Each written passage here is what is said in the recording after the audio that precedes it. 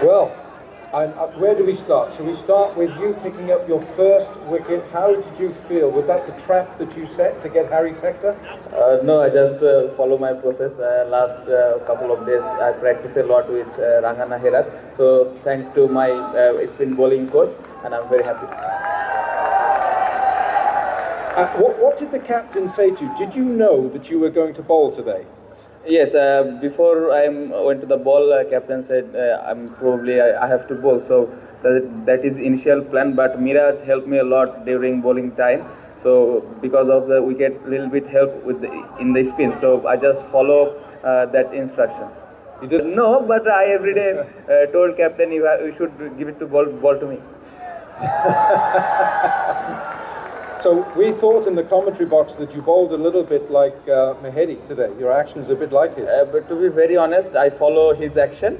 But I tried. I'm not saying I can follow properly, but I tried to follow him.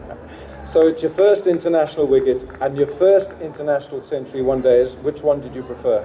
Obviously my first 100, because always as a batsman dream to score 100. So it's very good for me, and hope I can continue my batting form. And how much of a boost was it for you, Najmul, to have this wonderful crowd, the Bangladeshi crowd behind you? Yeah, it feels very nice. They come all 3 matches. We are very we enjoy a lot, and everywhere where we play cricket match, they can come and see us. So we are very that they can come to see us. I'm going to interview the captain next, Tamim Iqbal.